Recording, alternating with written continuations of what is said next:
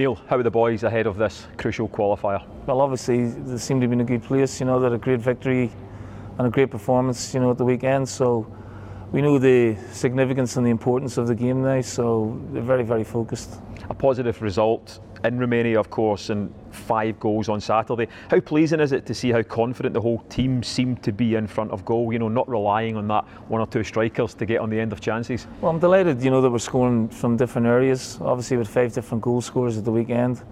I think it's important that the strikers are in good form, and Odson and Lee have started the season brilliantly. And then you've got the backup of the likes of Christie, Forrest, McGregor, Johnson. They're all weighing in with goals, which is great.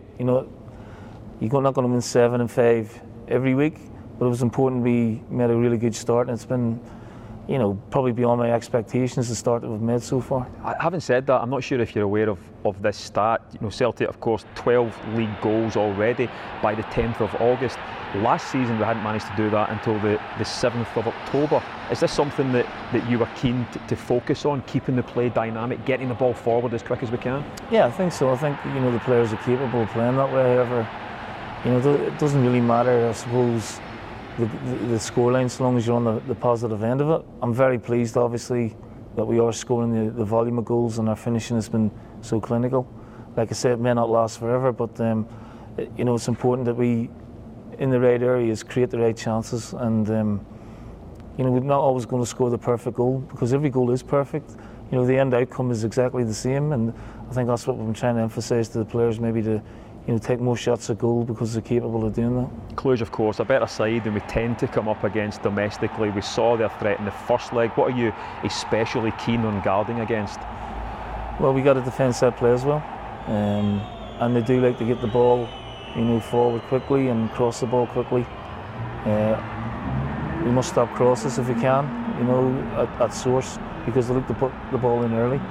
And they did score a very good goal on the counter-attack in the away leg, and we have to obviously be mindful of that as well. Yeah, we've got players who can play on the counter ourselves, and James Forrest is one with pace and trickery and skill. Goals as well. Again, a stat, I'm not sure if you're aware of this, but his goal against Motherwell means he's the first player since Paul McStay to score in 11 consecutive league campaigns for Celtic. Just a word on James and his loyalty to the club. Well, loyalty, I think he loves it here. I think he's been treated really well. I think he has a great connection. The fans love him, and he has been an outstanding player, and will continue to be an outstanding player here.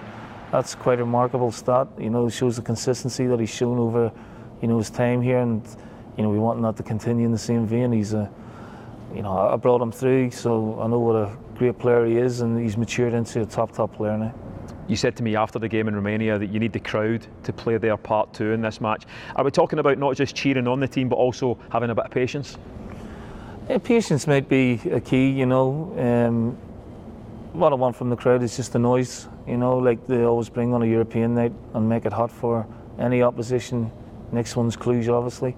So we're hoping for a loud night, and the players can feed off of that. Recently at the fans Q&A at the Celtic FC Festival, you spoke about the importance that you place on making sure we're playing top level European football. It's something you're passionate about for those that might think domestic dominance is enough.